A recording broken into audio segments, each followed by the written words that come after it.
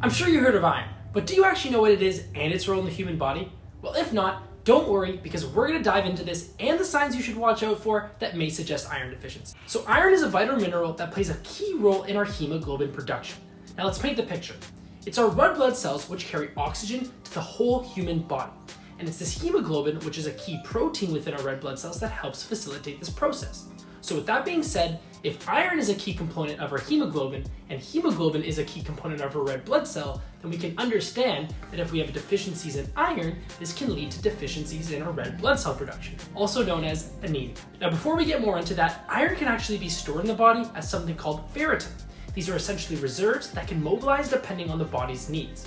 And in particular, pregnant women are actually at a higher risk of iron deficiency due to greater iron requirements to support fetal placental growth.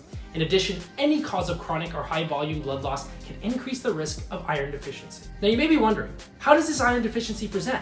Well, it mirrors the classic signs of anemia, which are all related to poor oxygenation. And this can occur throughout the whole body, where you may feel fatigued, you can have dizziness in the brain, you can have brittleness and pallor of the nails, paleness in the eyes and palms, and even shortness of breath in the lungs. But the good news, guys, is that iron deficiency can be really well managed with dietary or supplement changes, just like the one I've got right here. It comes in many forms, but a typical tablet like this one is such a great start.